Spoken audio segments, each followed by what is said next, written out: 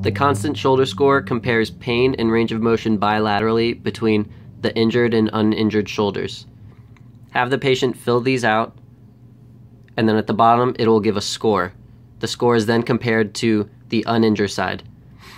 A difference greater than 30 is considered poor, between 21 and 30 is fair, between 11 and 20 is good, and less than 11 is excellent.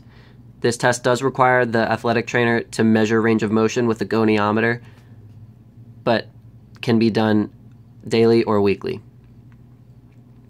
The unique thing about this score is that it measures based on the unaffected shoulder and compares bilaterally.